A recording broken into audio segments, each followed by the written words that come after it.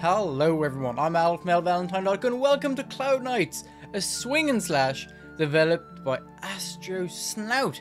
It's a game that just launched on Steam recently for Mac OS X and Windows, and it's currently 15% off at €5.94.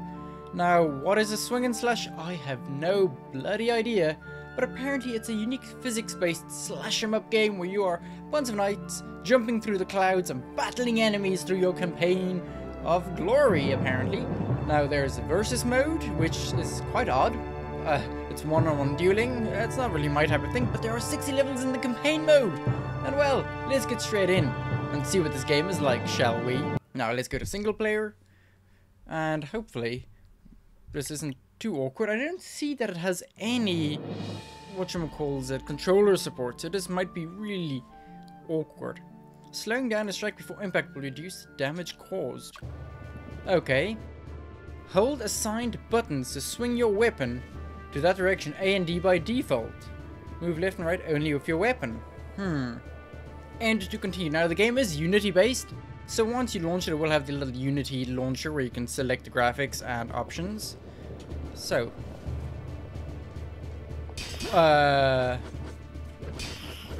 Wait, what? What the hell is this? So my guy swings his sword like a bit of a fool. So as I swing the sword, I build up momentum. Okay, so I'm just holding in A and D to change direction as my guy swings his scimitar. The art style is quite nice, I like the music, but this doesn't seem like a proper PC game. This looks like something you'd get on iOS or Android Play Store. This is exactly what this seems like. Like, I can't jump, can I? It's just A and D. And the enemies are the exact same, but with different lengths of swords. Okay. Well, it's good to know that I'm getting around 680 to 1000 FPS, but it seems to be, you know, a bit silly that you didn't really need that much. Oh, because I've got a new weapon. Okay, so that's A and D to move, so I've got a broadsword now. And yeah, all I do is hold in A and D. A if I want to go left, D if I want to go right. That is literally all of it. And if you touch their swords, they get blocked. It's just momentum based.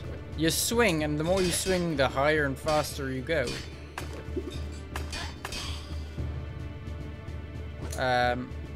Is this it? This is literally... This is it, yeah. Okay. I'm honestly not impressed. I thought this was going to be a hack and slashy type thing. Or as I said, a swing and slash. But it's literally only two buttons, A and D. A makes you turn to the left and swing to the left. D makes you do to the right. And the enemies seem to all so far be the exact same, just with different weapons.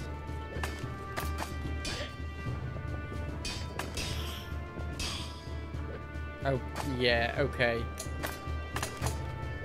There isn't really much to say, but this is it. I was kind of excited to give this a shot, but at the moment, I really couldn't care. Double kill! Okay, one more level. Defeat the pink knight in the feudal... So, there's a pink knight now. We'll keep the scimitar, because it's got a faster swing. So I can't kill the pink knight. Oh, defend the pink knight. I can't swing my weapon because I got stuck there. Okay. That axe wielding guy is pretty annoying. So I have to defend this pink dude. It's the exact same model, just recolored. Okay.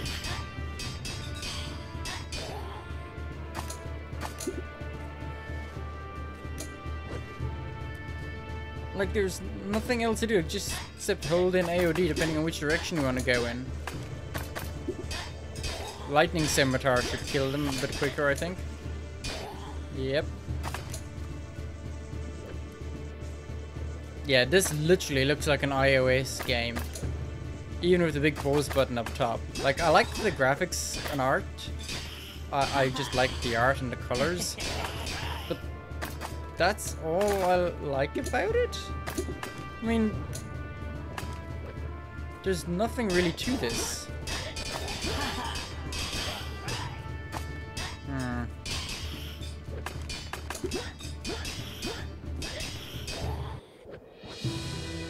Yeah, and I just got a Steam achievement saying I'm indestructible. Yeah. Okay. Folks, I guess this is Cloud Knights? That's literally all the game is.